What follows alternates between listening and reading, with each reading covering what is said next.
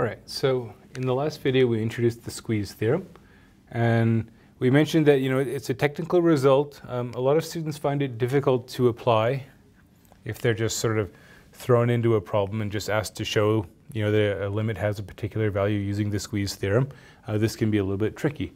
But as I said, the main reason that we introduced the squeeze theorem in a first calculus course is to allow us to establish some facts that give us limit information about trig functions. So the first thing we're going to do is we're going to look at this diagram here, and we're going to use it to convince ourselves of this fact, that for absolute value of x less than or equal to 1, the absolute value of sine x is always less than or equal to the absolute value of x. In fact, this statement is true for any x value, because once you have it for x between -1 and 1, well, if the absolute value of x is bigger than 1, we know that this absolute value of sine can never be bigger than 1, right? Because sine always goes between -1 and 1. So once you establish it for absolute value of x less than or equal to 1, you have it for all x. Now, this assumption here is useful because it puts us in the first quadrant, right? Well, first or fourth. But let's focus on the first quadrant. So x is some first quadrant angle, right? And here's our unit circle. So we're going to draw the angle like this.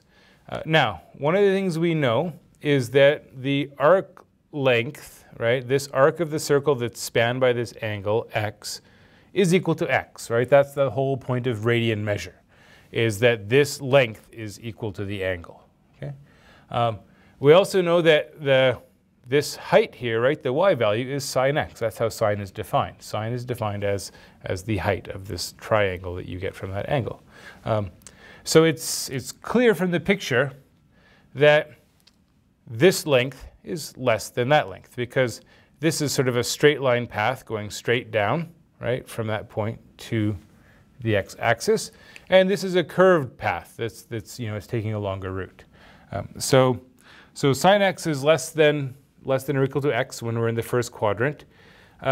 In the fourth quadrant, x is negative, sine x is negative. You got to play around a little bit with signs to make sure that everything fits into place, but you can get yourself to this point. Okay, and the conclusion from this is that the limit as x goes to 0 of sine x is 0. Why? Well, because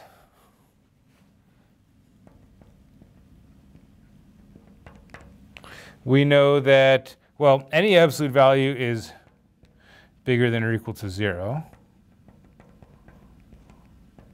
right? So the absolute value of sine x is in between 0 and x. Okay. And we know that the limit as x goes to 0 of 0, that's 0.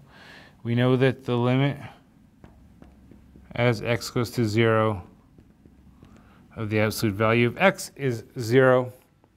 Okay? And so now we know that the limit in the middle also must be 0, right? And of course, there's the absolute value there, but if the absolute value of the limit is going to 0, or the absolute value of the limit is 0, the limit itself must be 0, right? You can deal with the absolute value. If this feels a little bit awkward, you could always resort to an epsilon delta proof, right?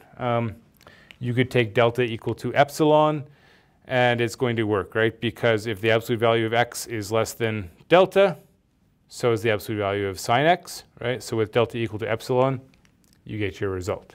Okay, so sine x has limit 0 as x goes to 0.